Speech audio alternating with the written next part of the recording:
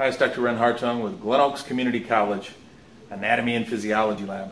I just wanted to show you what an EMG is, an electromyogram, in a standard anatomy and phys lab.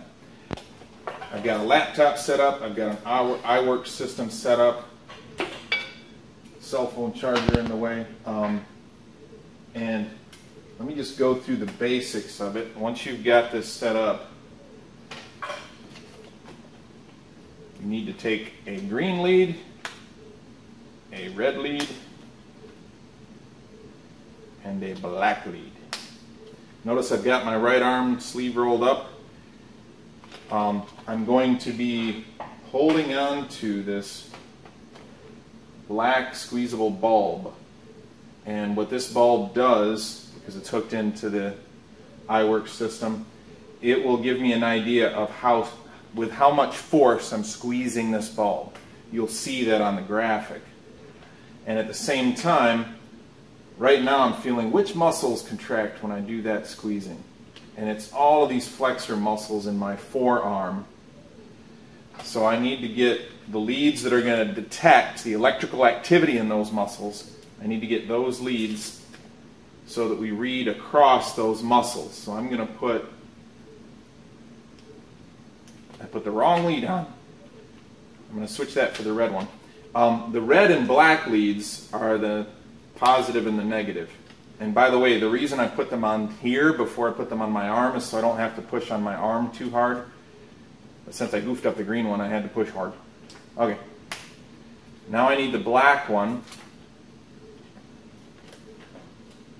And I'm going to put that across on the other side of my forearm. So now these two leads are going to read the electrical activity happening in the muscles as I contract them. They're going to read between themselves, and all of these muscles I can feel contracting when I grip. Lastly, I need a ground, and because my watch is electronic, I'm going to take that off. Green is my ground, and I'm going to put that on the opposite wrist. So I've got a nice ground. And that's the setup. So I've got the negative and positive leads across the muscle whose electrical activity I'm interested in, or in this case the group of muscles whose electrical activity I'm interested in. And then somewhere else in my body I need a ground. We usually put it on the opposite arm. But you could put it on the person's forehead if you wanted to. It's not going to make a huge difference. At least I haven't seen it make a huge difference. Okay, and I've got my bulb in hand, and I'm ready to squeeze the bulb and see what the electrical activity is. So I've already opened up the iWorks to the appropriate program, and all I have to do is click record. And it starts recording. And if I squeeze, I see electrical activity in the top box, and I see force of my squeezing basically based on the bulb down below. Notice that the force, it's actually measuring it in kilograms, and that may or may not be accurate depending on whether you've calibrated this bulb. You have to calibrate the bulb first. All right, let me let go of the bulb and notice something. When I move these fingers, you see electrical activity pop up on there.